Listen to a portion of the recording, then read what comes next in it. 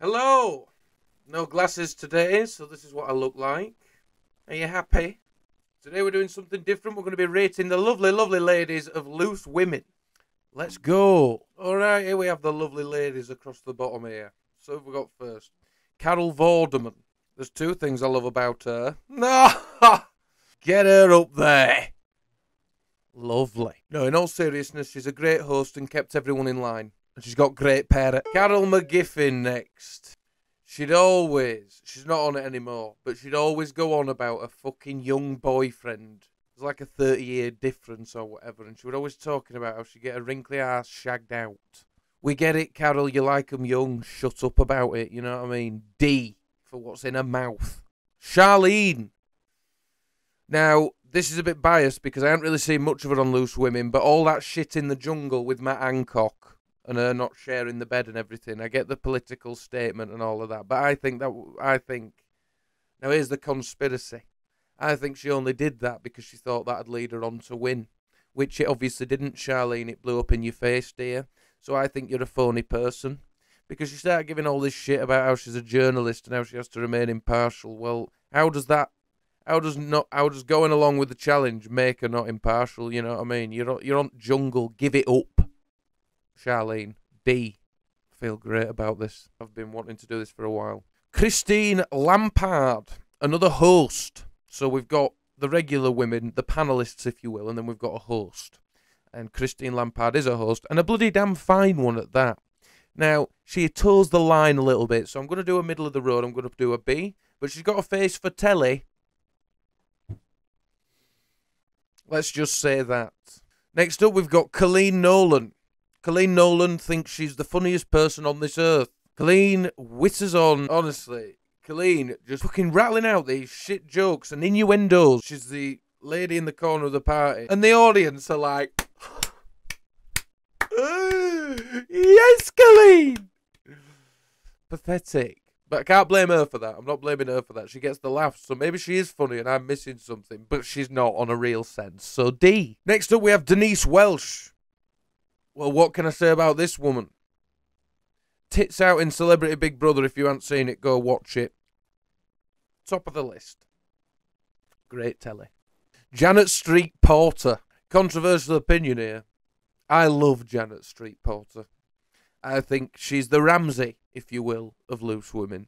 She tells it as it is. She stirs the pot. She has old-fashioned opinions, let's say. But when this lady is talking about all the husbands she's cheated on television, it may make some people feel sick, but to me, I respect it. I rate it. She keeps it real. Janet, you belong up there, love, with Carol and Denise. Kay Adams next. Now, Kay, I like Kay. She's another host. She's a strong host, and she's very, very professional to the line. And it keeps the others from... So I think she's probably up there in A. She hasn't quite breached it because she hasn't got her tits out on Big Brother. Sorry, Kay. Lisa Maxwell, I believe her last name is. Lisa had a very shrill voice, and I didn't care for it.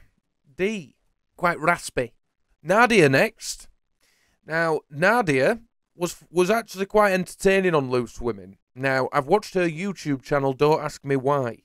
And her and her husband are just rattling on about a load of shit. Another one on Loose Women, though, who wouldn't shut up about the partner.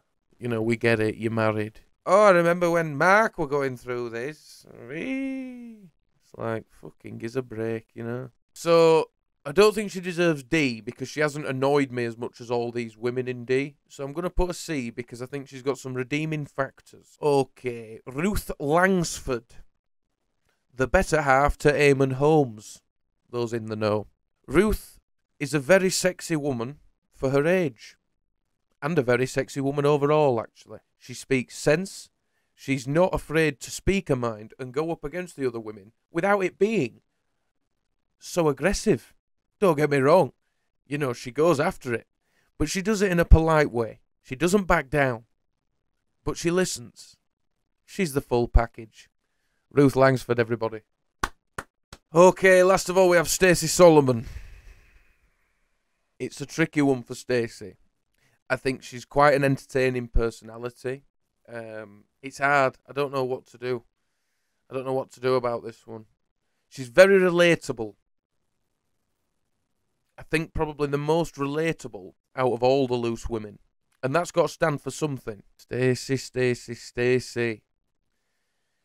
It's somewhere. Stacey. Stacey. She's relatable, she sure is, don't get me wrong. Now, why she's not an S? She's not an S because it's almost like you can always guess the opinion she's going to have on the topic. You know what she's going to say before she's said it because she just has the generic opinion a lot of the time. I'm sorry to say that. I find her quite entertaining and very relatable. I'm going to put her on B. I think that's fair. You know, a lot of what she says is like, you know, the bumbling nice. Which is cute until it's not. So there we have it, the loose women. Top tier, Carol V, Denise, Janet Street Porter, and Ruth Langsford. I'm happy with that. I think that's a strong panel. However, you'll never get this panel. Let me tell you why. Denise Welsh will not appear on the show at the same time as Janet Street Porter. They don't get on.